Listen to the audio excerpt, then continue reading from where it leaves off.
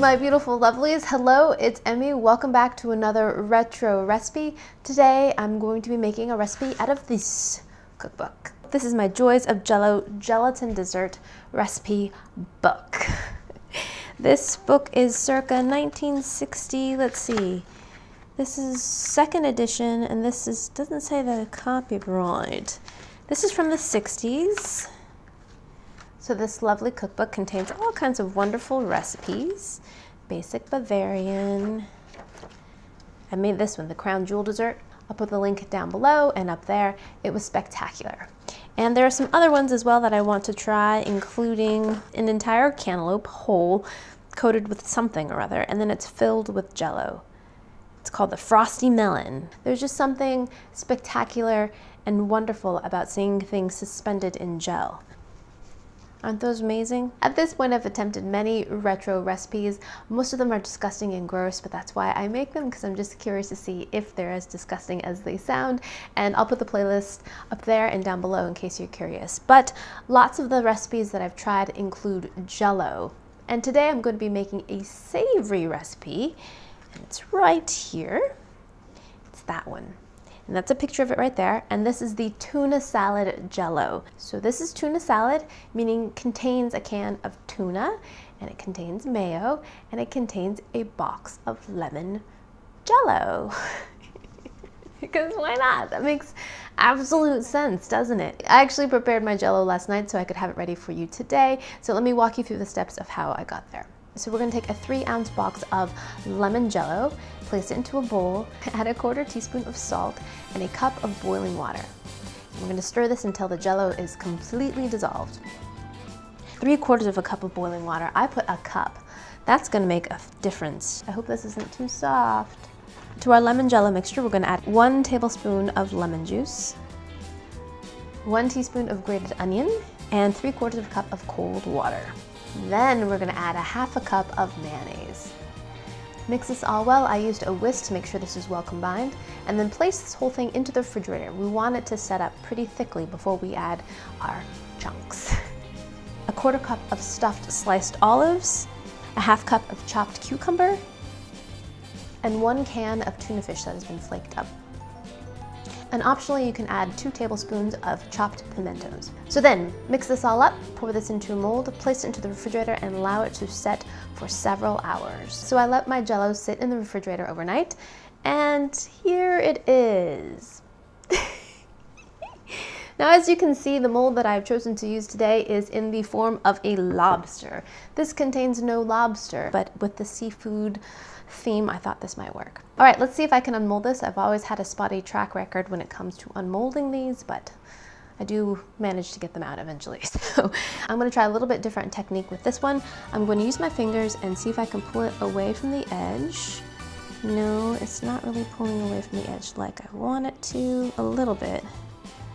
Okay. I accidentally put a cup of cold water instead of 3/4 cup. This might affect its structural integrity, but we're about to find out, which is just too bad because I really want it to look a lobster. All right, so what I'm doing is pulling it away from the edges here. Basically what we want to do is get air inside of the form so it releases. Invert my plate onto here. Invert it. There's my lobster. Hello, lobster. Now, in my 7-Up Jello video, if you saw that, I was doing a lot of vertical shaking. I was told afterwards that I need to do horizontal shaking. All right, let's try that. All right, because I definitely didn't hear it come out. Boy, this is awkward because this plate is so, okay. A little bit of up and down, no, okay. So horizontal shaking. This plate is so big. It's not working, y'all. I can't grab it without... Okay.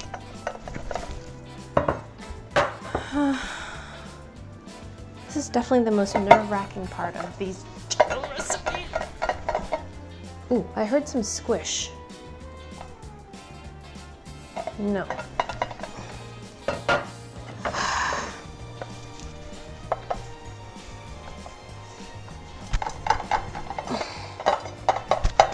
Ooh, ooh, ooh. Ooh, I heard it. I think it released. Okay, okay. I think it released. All right, let's hope that I got all the details. Oh.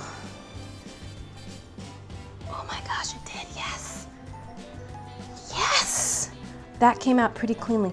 Boy, it smells awful. It smells like onion and tuna. There it is in its glory. Well, I would have liked to be a little bit more centered, but I'm not going to attempt to move this. And look at that jiggle. Oh my gosh, what a monstrosity. But it came out. I'm so pleased it came out. I got curly parsley specifically for this recipe, and I'm going to tuck some in all around my lobster. Gosh, this smells so bad. For the finishing touch, I'm going to add some radish roses that I made. Pretty simple. I just cut them around the edges and soak them in some ice water.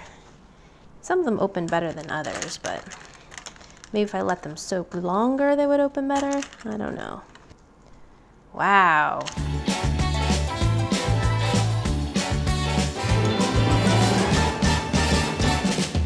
Alrighty, here is my lobster tuna salad. It's absolutely frightening. Picked up all the details of the mold too. You can see some of the additions in there. There's some cucumber. I added a little snake of crackers here, and I guess the next thing we do is to give this a taste. All right, got myself a little dish, and I'm gonna have it with a cracker. Here we go. I hate to cut into it. It actually is quite the vision, but cut I must. The things I do for you guys. Oh boy. Got a piece of pimento stuffed olive on that one. Let's make sure we don't miss that. Here we go. Itadakimasu.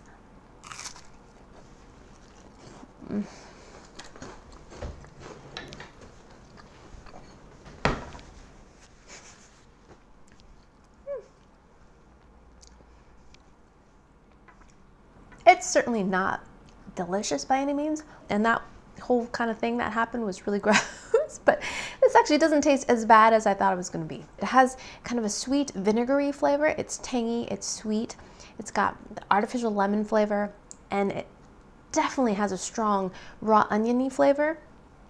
So this is definitely savory, although there's a good amount of sweet in it. The chunks, let's see if I can get a piece of cucumber in there. The texture is very odd though. It's cold and jelly-like, but it has a very savory flavor to it. And